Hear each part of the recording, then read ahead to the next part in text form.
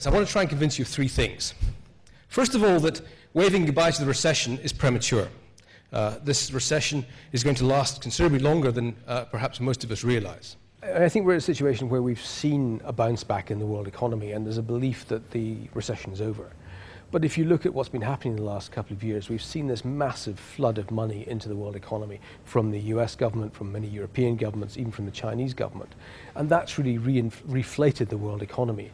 And I think all we've done is delay the day when we actually have to start paying back the debts that we've taken out in the last 30 years. There's a perception that China can save the world, that 1.4 billion people, so even if it grows at 10% a year, it's going to be a very long time before it catches up to anything like the volumes that we exist in Europe and the US. It was an interesting first session, although in a tone which is more negative than probably is the consensus, and that is good because it creates the need for a discussion. Secondly, the economic change that took place in 2007 was not a bump in the road. It wasn't a small economic change. It was much more fundamental and explosive than that.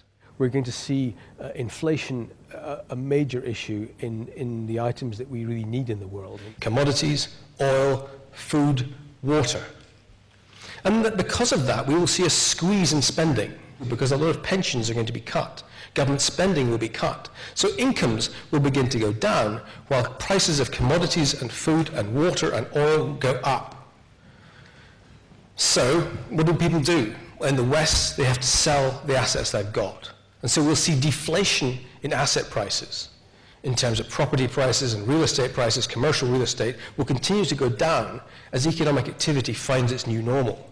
It's a tough challenges ahead of us, and I think we have some demanding issues to look forward to and work with in the investment industry.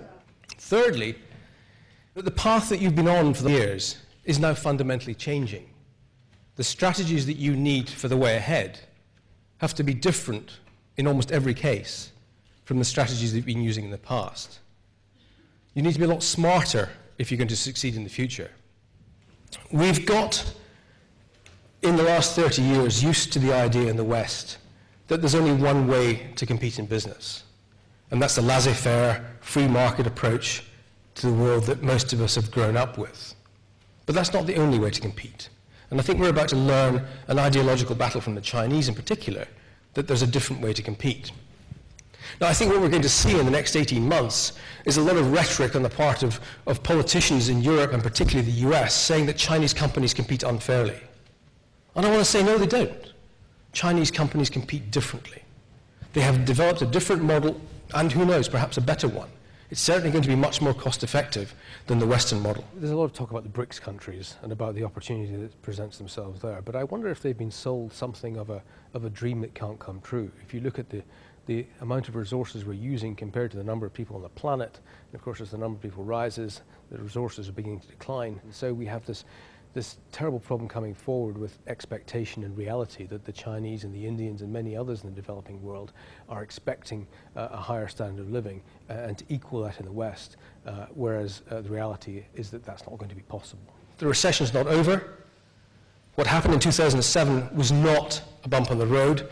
We're in a fundamentally different place. And to succeed in the future is going to be much more complicated. It's a maze to get to the money. And you're going to have to swim against the tide or do something different from the rest of your competitors if you're going to be successful. And that's really what I want you to think about for the next 2 days. Thank you very much.